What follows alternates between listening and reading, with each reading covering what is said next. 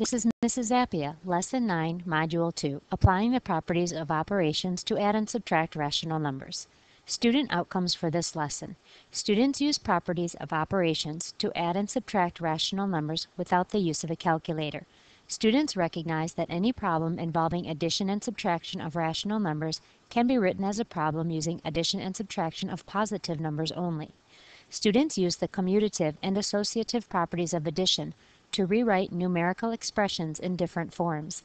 They know that the opposite of a sum is the sum of the opposites. For example, subtracting the quantity 3 minus 4 is equivalent to negative 3 plus 4. Exercise 1. Unscramble the cards and show the steps in the correct order to arrive at the solution to 5 and 2/9 minus the quantity 8.1 plus 5 and 2/9. So our first step is to rewrite this subtraction as adding the opposite. Remember that the opposite of a sum is the sum of its opposites. So we have 5 and 2/9, and we are going to add the opposite. So what we want to do is we want to add the opposite of both of those terms. The opposite of 8.1 is negative 8.1. And the opposite of 5 and 2/9 is negative 5 and 2/9.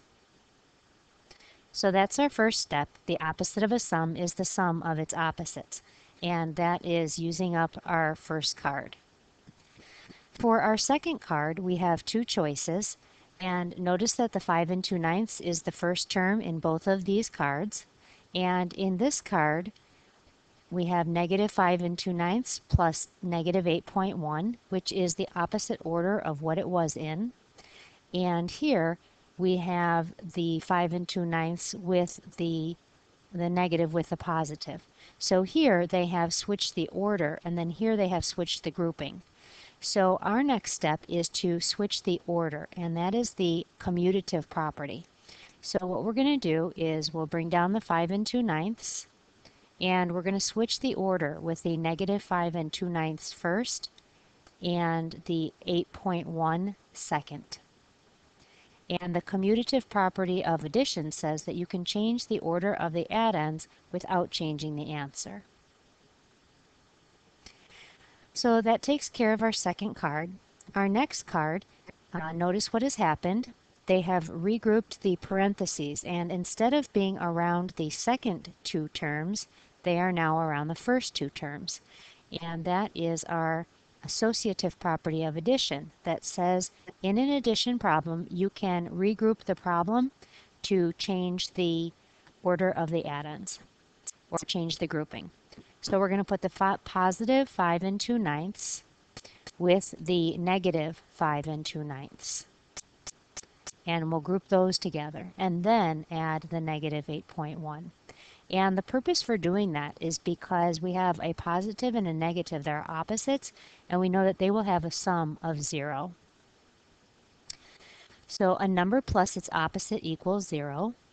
And now we have 0 plus negative 8.1, and that property is additive identity, which says that when you add 0 to a number, it is the number itself. And so the answer is negative 8.1. So our first step was changing the opposite of a sum is the sum of its opposites.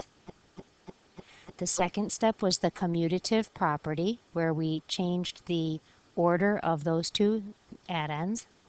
Then the associative property, which changed the parentheses from the second two terms to the first two terms.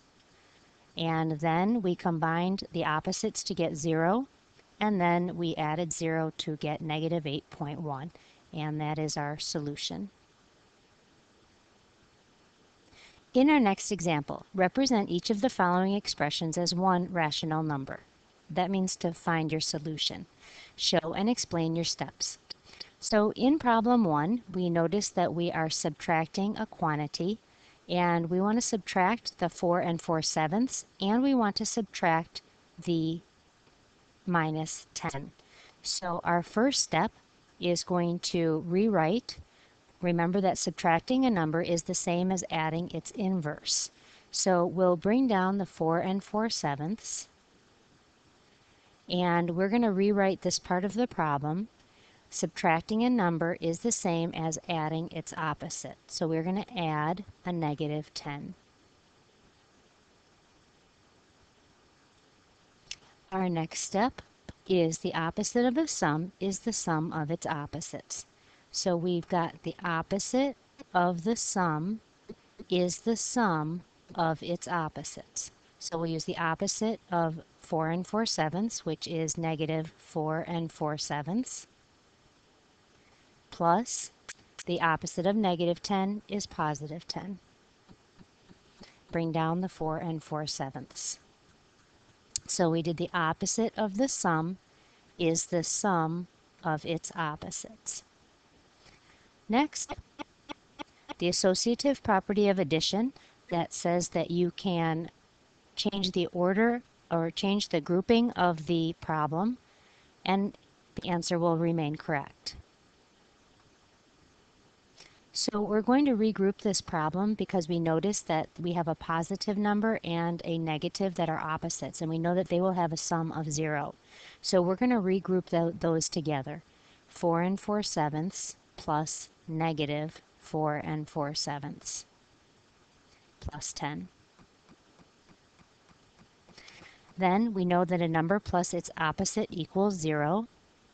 And then we can use the additive identity to finish the problem that says anytime you add 0 to a number, you get the number itself. And so the solution to this problem is 10.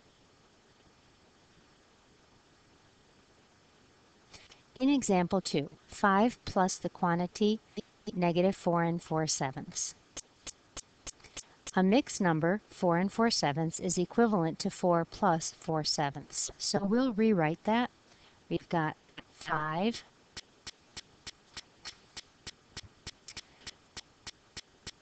plus negative quantity 4 plus 4/7. Then we know that the opposite of a sum is the sum of its opposites. So we'll rewrite that. This is the opposite, and this is the sum. So we'll rewrite that as the sum of its opposites. So we bring the 5 down, plus the opposite of positive 4 is negative 4, and the opposite of 4/7 is negative 4/7.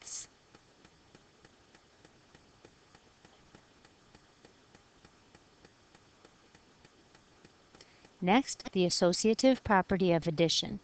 The associative property says that we can regroup our numbers or regroup our addends. So we are going to regroup the whole numbers together. We'll put the 5 plus the negative 4 together, plus a negative 4/7. Then we know that 5 plus negative 4 equals 1. And we know that 1 is equal to 7/7. So we'll replace the 1 with 7/7 so that we can subtract 4/7. And the answer is 3/7. The solution is 3/7. Pause the video to try example A and then resume the video when you're ready to check it.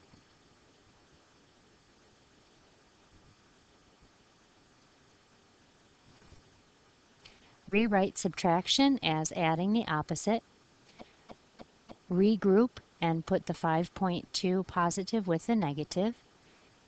A sum of a number and its opposite equals 0, and the answer is 3.1. Pause the video and try problem B. A mixed number is the sum of the number and the fraction. Regroup your problem to put the whole numbers together. Then subtract 32 and 12 and get 20, and subtract 7/8, and the answer is 19 1/8. Pause the video and try problem C.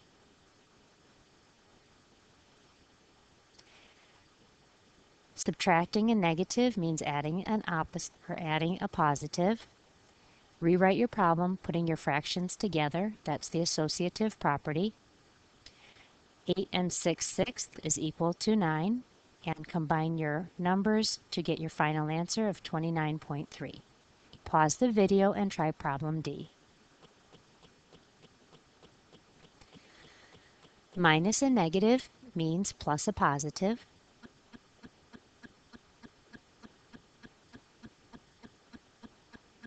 Subtracting means adding a negative.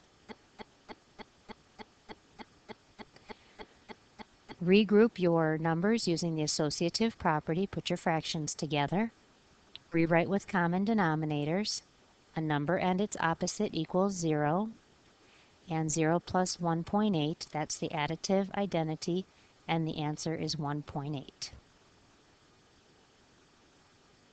Exercise 3. Explain step by step how to arrive at a single rational number to represent the following expression. Show both a written explanation and the related math work for each step. Negative 24 minus negative half minus 12.5. First, subtracting a half is the same as adding the inverse. So we've got negative 24. Instead of subtracting a negative, we are adding a positive, minus 12.5. Next, use the commutative property of addition to rewrite the expression, putting the fraction at the end of the problem and 12.5 in the middle. Negative 24 minus 12.5 plus 1/2. Next, add the negative numbers. Subtracting means adding the opposite. So this gives us negative 26.5 plus 1/2. Next, write half in decimal form. Negative 26.5 plus 0.5. Last, add negative 36.5 to 0.5. And I just realized my mistake, so I'll go back and fix that. This right here should be 36.5 and 36.5.